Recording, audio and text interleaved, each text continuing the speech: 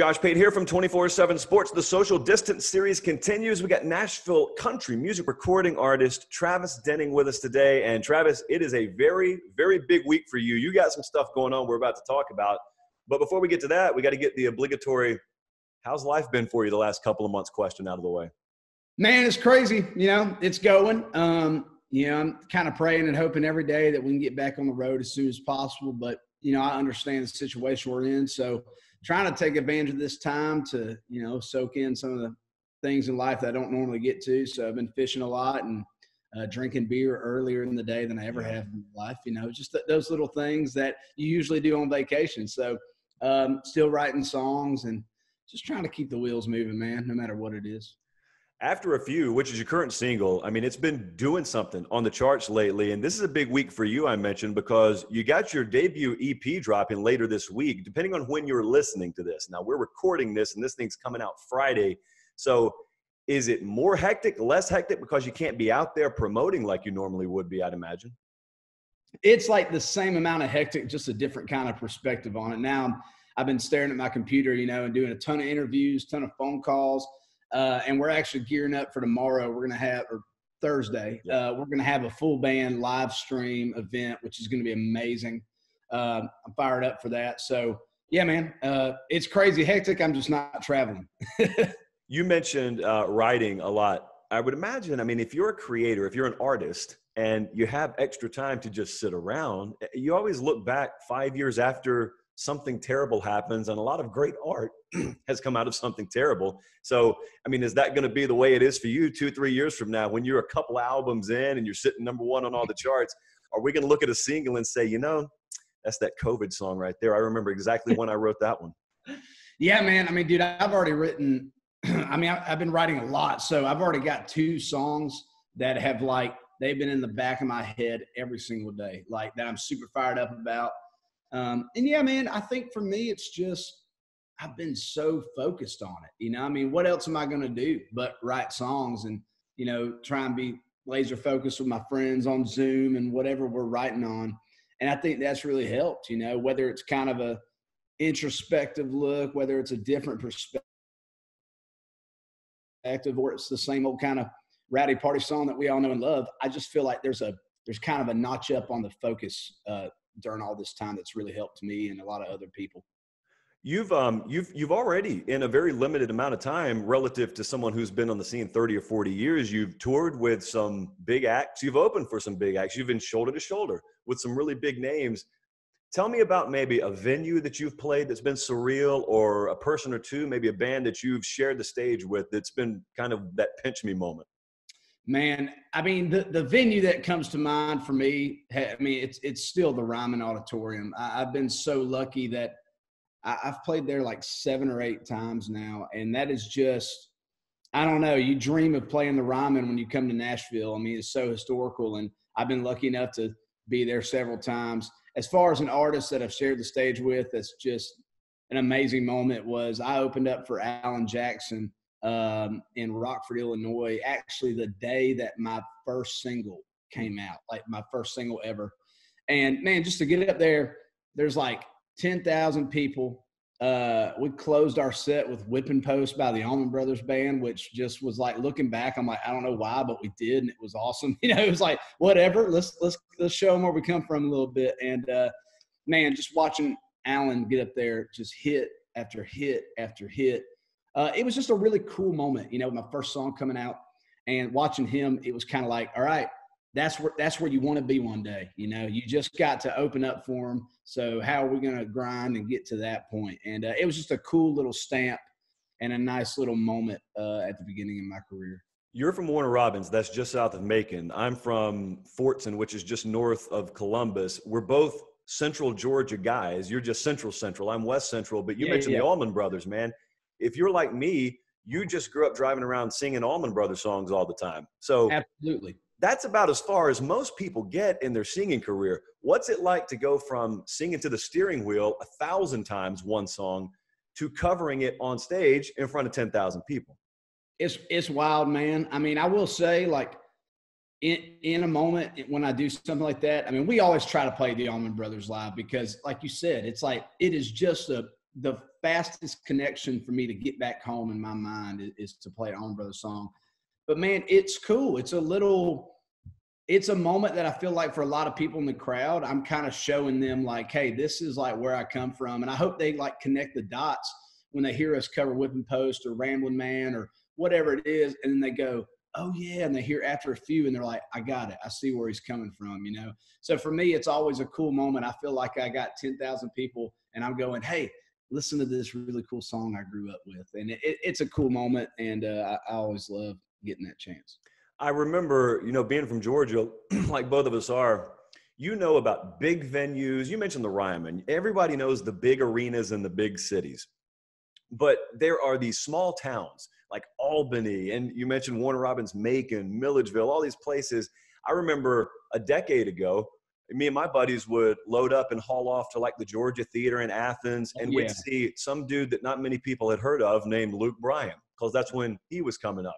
So I'm very curious, as you get your start in Georgia, what was your touring scene like? What places did you play? Like, how did you get your name out there?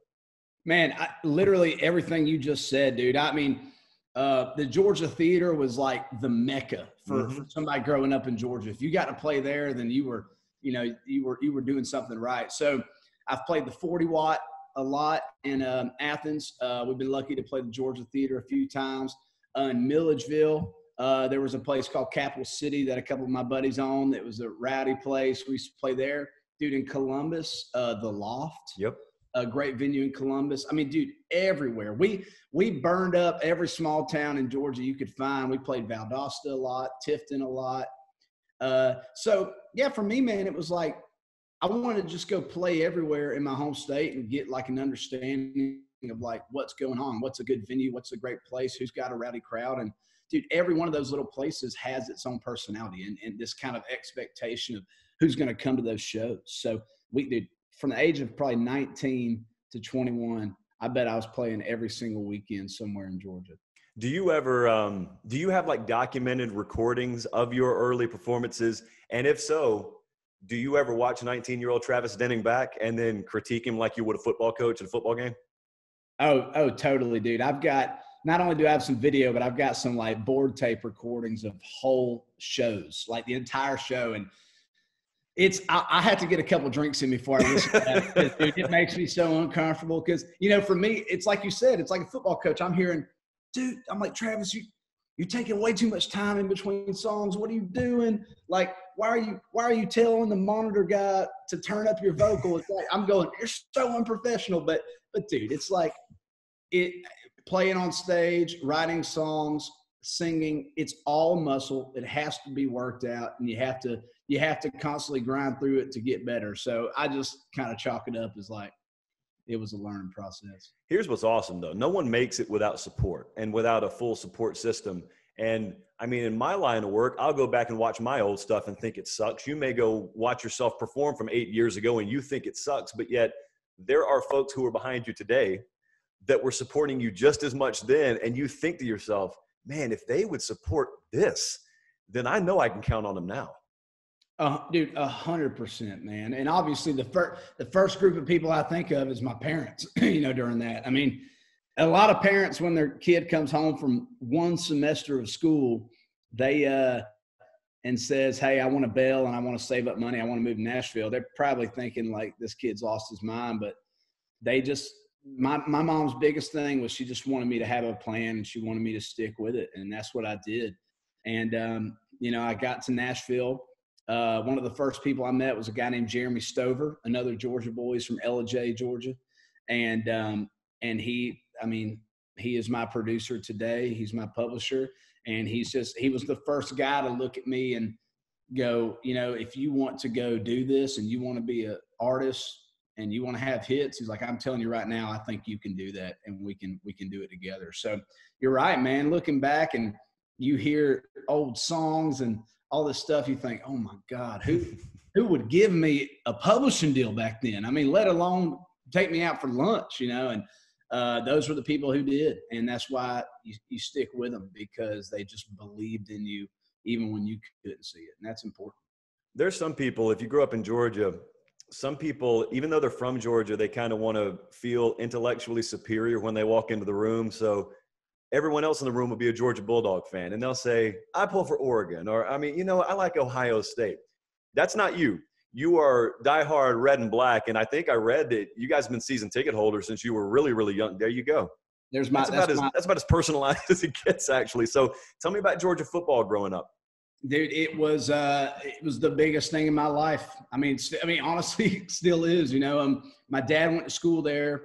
My grandfather has season tickets. My dad still has season tickets, and I grew up that kids looked forward to Saturday because they could sleep in and play video games. But we did not do that in the fall. We were up at 6 o'clock in the morning, loading up the truck, and we were heading to Athens. And I wish I had kept every ticket stub, because I think my counter's got to be at about 115, 120 home games. And it's just, it was like such a way of life. Dude, it's a religion down there. It's Georgia football. So I've seen some of the worst heartbreaks. I've seen some of the greatest triumphs in Sanford Stadium, and I wouldn't trade any of that for the world.